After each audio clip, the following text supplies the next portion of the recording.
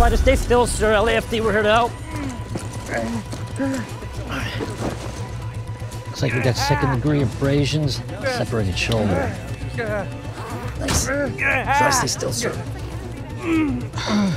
Irregular pupillary responses indicating a probable concussion. Let's get him a C-collar and start irrigating these wounds. Dispatch, this is Captain Nash 118. We've encountered a trauma victim in transit. Looks like we won't be able to make that RV storage fire.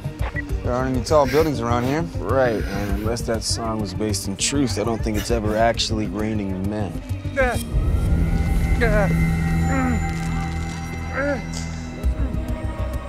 I don't think he fell from the sky.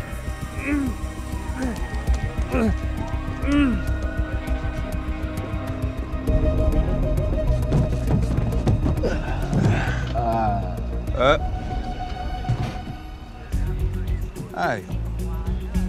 Hello? Is he gonna be okay?